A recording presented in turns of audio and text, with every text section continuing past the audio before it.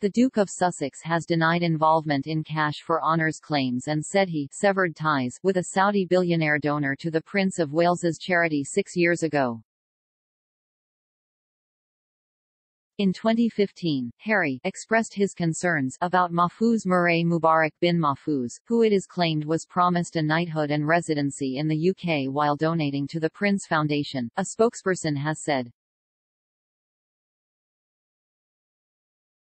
Michael Fawcett, who resigned as the Foundation's chief executive after a string of allegations, coordinated with fixers over honours nominations for Dr. bin Mahfouz, a probe found.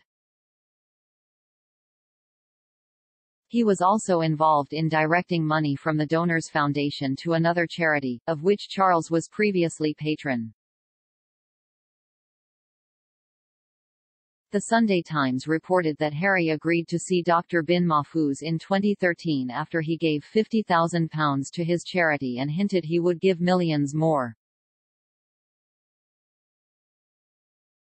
The newspaper claimed the pair met at a pub in Chelsea, West London, where they discussed the Duke's charity Centibale, before seeing him again at Clarence House.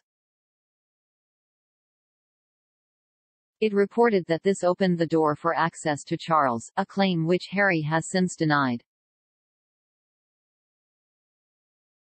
A spokesperson for Harry said, "It is disappointing that the Sunday Times, knowing all the facts, has chosen to encourage speculation by being deliberately vague to try to create a falsified link between the Duke of Sussex and the CBE scandal, of which he had no knowledge or involvement."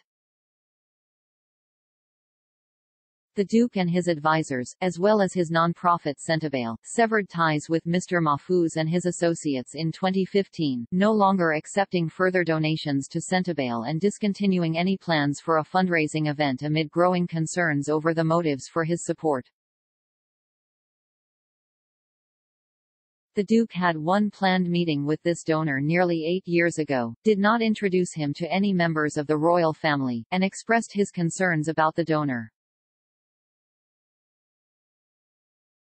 Mr. Fawcett resigned in November amid claims he promised to help secure a knighthood and British citizenship for Dr. bin Mahfouz. Clarence House has previously said Charles had no knowledge of the cash for honours scandal.